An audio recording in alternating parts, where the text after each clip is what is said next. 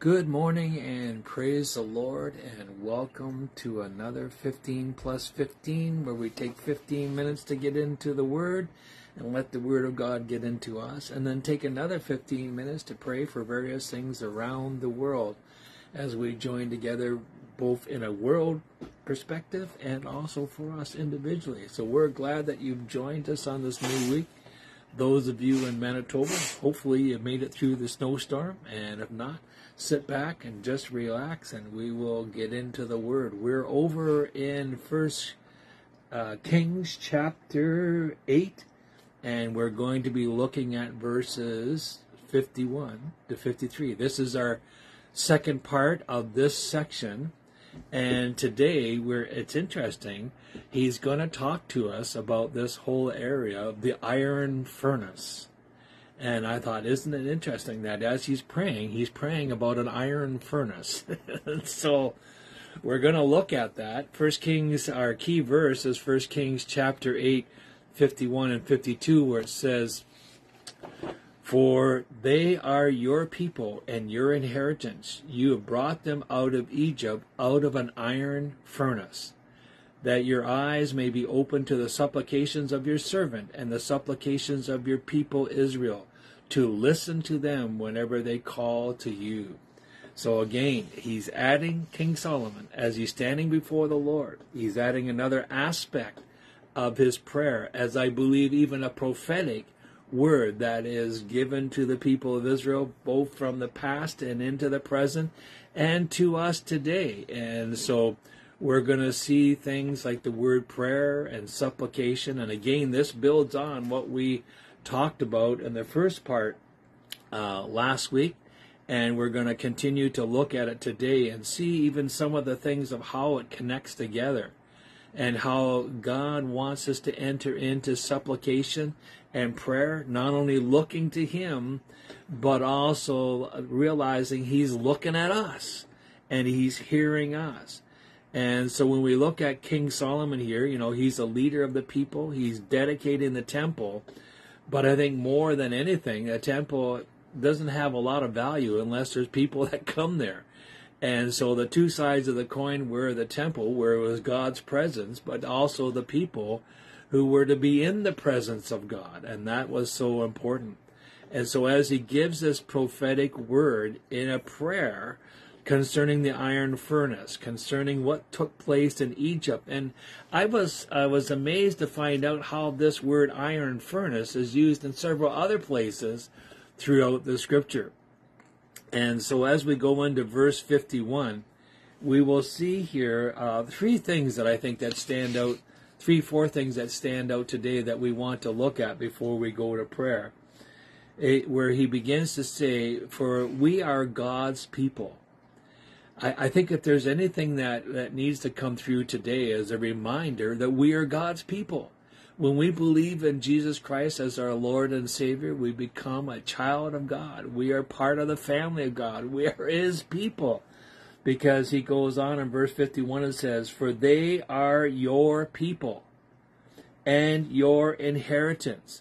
And that's a key that we need to understand. Not only are we His people, but He also looks at us as His inheritance. He made us in His image and likeness. We are His children through faith. And, a lot of times, and we don't think about that, but our children and grandchildren, those who come after us, are our inheritance, those who will continue on the name of the Lord. And so here he's saying, Solomon is saying, "For you are your people, for we are your people." Notice that the word "your" through this whole chapter has been capitalized, recognizing that when it uses the word "your," it means God. We are God's people. Go back and look at how many times this word "your" is capitalized, at least in the New King James Bible. And you will see that it goes on, "your people and your inheritance." That idea of we belong to the Lord as His people, but also we belong to the Lord as His inheritance. Think about that. We are a blessing unto the Lord. That's why when a person gives their life to Jesus Christ, there's much rejoicing in the kingdom of heaven, because we're a child of God. and we are him. And then he goes on, and he talks about this whole idea, whom you brought out of Egypt. A lot of times it had to be reminded by Paul, had to remind the churches now that, yes, Moses was a vessel that God used to bring the people out of Egypt, but it was God who brought them out using the servant Moses. God uses his servants to do mighty things. He will use you if you will just say, Lord, okay, here am I, use me. Oh, Lord, just walk in my life. And Lord, even though I may not be perfect, even though as Moses complained and said, I can't speak well, I can't do this, I can't do that, it didn't matter because he was God's vessel that God had chosen to bring the people of Israel out of Egypt. And he goes on here, whom you brought out of Egypt out of an iron furnace. I thought it was so interesting when you think about this iron furnace.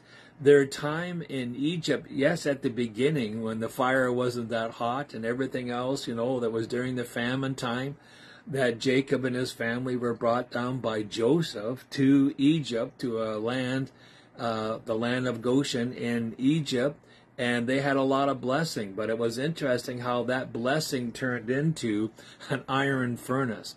And you may ask yourselves, what was happening there? Well, if you go anywhere through the Bible, you would see that the time of Egypt was a time of purifying. It was a time of refining fires. And here they were in the iron furnace, and it was going to be a proving ground and the purifying of the fires. And it was important that it was out of that God was going to bring them out of bondage to deliverance.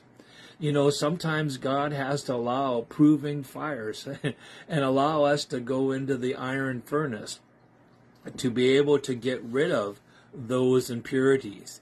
The extreme heat, the which turns the iron into liquid form. And then as it's burning in that pot, and as it's becoming liquid form, it's at that time when the impurities are burned off, the contaminations are separated, and how you get the different metals separating themselves. And it's interesting how the scripture talks about this whole area of the iron furnace, how it is there to separate. Now, when you look at this, just quickly, and I know we don't have a lot of time, but quickly go over to Deuteronomy, just in case you're wondering about this again. This Deuteronomy chapter 4, verse 20. If we can just get that to there, chapter 4, verse 20, where it says, but the Lord has taken you and brought you out of the iron furnace, out of Egypt, to be his people, an inheritance, as you are this day. So Solomon could be picking up this, God leading through the Holy Spirit, saying, hey people, remember as we're dedicating the temple, and remember as we're dedicating you, that God brought you out of an iron furnace. He brought you out of bondage, and it's God who did it. Then if you go over to Jeremiah chapter 11, again, it shows up here in Jeremiah 11. It's amazing, this whole thought of the, we pray a lot, oh God, bring forth your refining fires. Well, a lot of that concept comes out of here. We may want to sing about the refining fires, but do we realize what a refining fire is? If there's anything that's needed amongst the church right now of Jesus Christ around the world, is a refining fire that is going to get rid of the impurities, the dross. It's going to make it more pure, and it's going to bring the gold to the place of purity. So when you go over into Jeremiah 11:4, he talks about the broken covenant that had taken place between Israel and between God, how they had disobeyed and broke God's covenant. In verse 4 it says, which I command your fathers in the day I brought them out of the land of Egypt, from the iron furnace, saying, obey my voice and do according to all that I command you. So shall you be my people, and I will be your God. So here they were in a fiery furnace. We were all, those of us who have lived in the sinful life and were rebellious to God. You're in a fiery furnace, and God wants to refine you and bring you out like a chosen vessel. He wants to take the impurities out of you so you would be a chosen vessel. And I believe we're in a time worldwide where we're in the iron furnace. Now you say, how is that possible? Well, remember, the people of God, these were God's chosen people, Israel, right? Through the covenant, through Abraham, all the way through. And it doesn't say Egypt was in the iron furnace. It says Israel was in the iron furnace. His people were in the iron furnace. And that's why I can say now that I believe that God's got us in a place that we're in the iron furnace, and he's turning up the heat to bring about purifying, to bring about cleansing.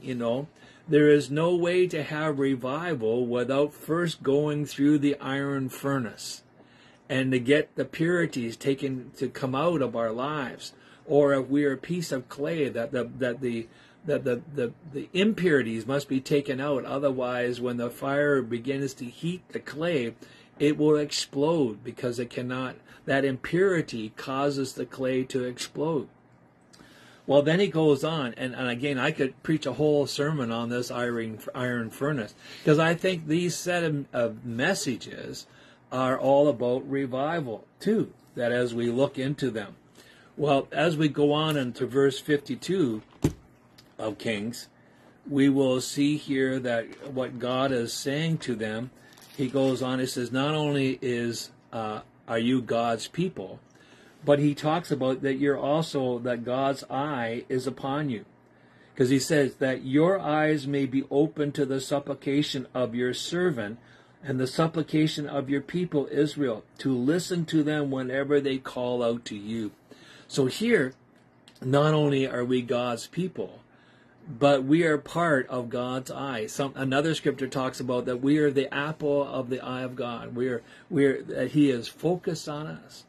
He's concerned for us. And God's eye might be open. He's praying, oh God, that your eyes might be open, and that when we come to you in supplication, and that, again, the word supplication is part of prayer as we appeal and request, petition, to plead humbly before us, the Lord, to be passionate, to have a special request.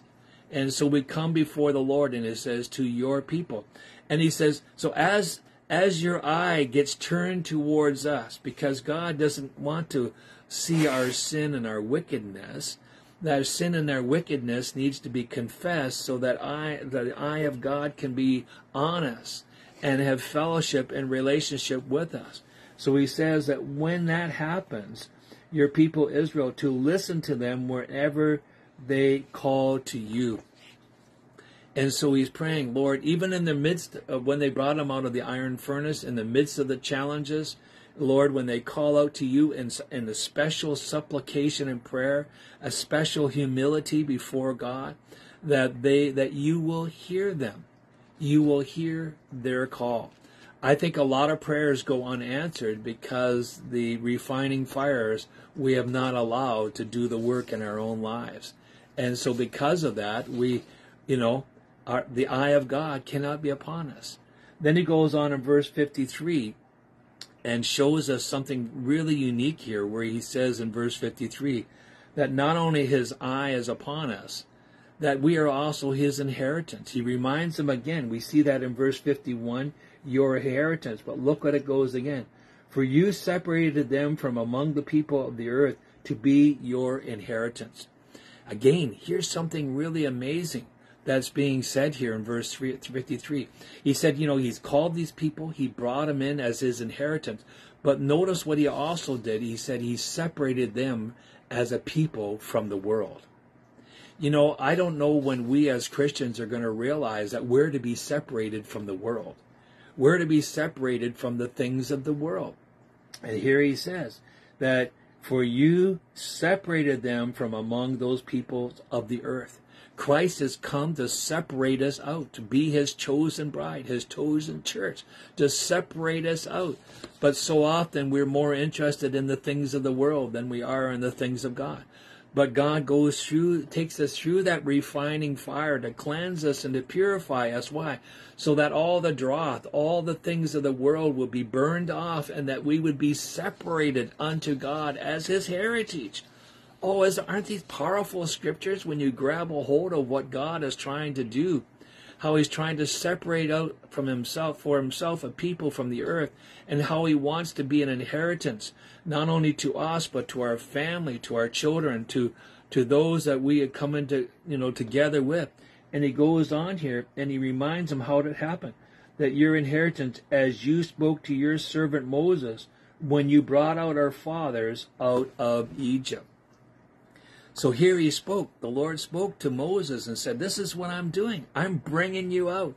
I think it's really unique that if the church is truly in the iron furnace right now, it is getting ready to be purified, not to be left in there, but to be separated from the things of this world and to be brought out again. Boy, I think this is a message that needs to be heard around the world, that there is a time, a proving time, a time that God is going to bring us out. So we need to remember that we're God's people, that God's eye is upon us, and that we are God's inheritance. But there's a little thing that got stuck on the end here that I just looked at and I thought, okay. And the Holy Spirit prompted me just to say, look at this. And I put down as our fourth point, God, O Lord. Or to put it here, O Lord God. And I was thinking about that. What does that mean? And as I began to look in and study, that word "oh" means, so often we just think it's an excitement. Oh, isn't that a blessing? Or oh, isn't that but it's more than that. In the Hebrew, the word "oh" means God is everything and complete. It's a completeness of who? Oh, complete, how could we say this in English? You, O Lord, who are complete. The complete, and so we see here, God is everything and complete. Lord is Yahweh, to be an eternal self-existence. God, who is mighty and strong, creator and sovereign. So as he's praying this prayer, he ends it with this kind of exclamation mark. That after he's prayed all this, he says, okay, Lord, you are all in all. You are everything. You are all complete. You are truly self-existent. You are eternal. You are God who is mighty and strong. You are our creator. You are our sovereign one. This is all that's being put together as an exclamation mark to what Solomon is praying. Isn't that amazing? So as we reflect back, a temple is a place where we look to God's presence and confess our sins and transgression. That's the refining. When we come in there, it's a refining fire. And that our prayer and sacrifices are where we are restored to freedom and where we are become purified before the Lord.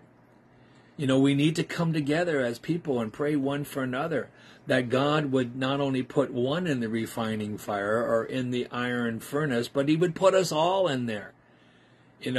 Wouldn't it be interesting to get in a church on Sunday and pray to the Lord, say, Lord, put us all in the iron furnace today. Begin your work in the iron furnace today. It's an amazing thought. So as we go to prayer now, we're going to ask the Lord just to guide and direct us as we pray over these scriptures. Because it's not just good enough to be a hearer of the word, but we need to be a doer also. We need to say, okay, Lord, activate that which you want to do within our heart. Make it our prayer and supplication today, Lord. So let's pray as we pray about how we too were brought out of captivity and sin, and how we too are now in that iron furnace, and to realize that God is separating. So let's pray. Father, we ask, O Lord, today that as we've looked at your scriptures, may it not only hear, but may we do, that we have been a people that yes, we maybe have started off in the blessing and then come into the place of bondage and become servants and slaves of sin. But Father, again, you have not forgotten us. And Lord, that you desire to bring us out of that captivity of sin. But Lord, we had to go through the iron furnace first. We have to have the refining fires of your Spirit working upon us, cleansing us and making us ready. But Lord, in due time, you're going to call us out and separate us unto yourself as your heritage, O God. And so we pray right now through supplication and prayer, Lord God, that we would walk in your pathway, which is a pathway of victory. Lord, you want to bring us into the total promised land of your presence. You want us to have relationship and intercede one with another. And so, God, we ask now that not only we see and know all things, but we would understand and know them inwardly and outwardly. Lord, we would see your hand of love, your great compassion. And we know that even Christ himself walked through the great tribulations and trials that came upon his life from the people and the religious people. But Lord, Jesus came, we know, to set the captive free through his precious blood. But Lord, there needs to be a cleansing. There needs to be a washing. Oh God, start with us this day, we pray. In your precious name, we cry out to you in the name of Jesus Christ, our Lord. Amen and amen. Praise God. We also want to just continue to pray for another country today. Yesterday, as I was thinking about this, I was thinking about India. And, if there's a country we need to pray about that can sway one way or another, is the country of India. Do you know there's around the present, there's 1.5 billion people? I don't know, can you comprehend this? The statistic is it's 1,425,775,850 people. That's a lot of people. And you know that 80% of them are Hinduism, 14% is Islam, and only 2.3% is Christian, and 1.7% are Sikhs. And we need to pray, because this country of people can have a powerful impact. Already the ruler of that country has begun to push out the Christians, push out other religions, and is calling people to turn back to Hinduism.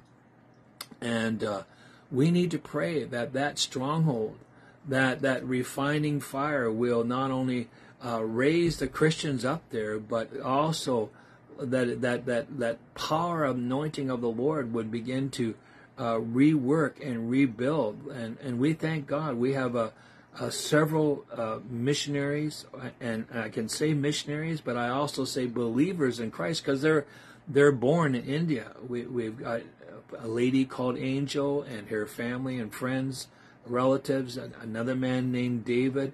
We have also over part of India is Nagaland. We have Mazul there. And we just need to pray for them that they may continue to be a light unto the Lord, for the Lord Jesus Christ. And many of them are finding themselves in that refining fire. It's difficult to stand up for the faith. It's difficult to be persecuted and have their churches burned and destroyed and people in prison. We have it so good here.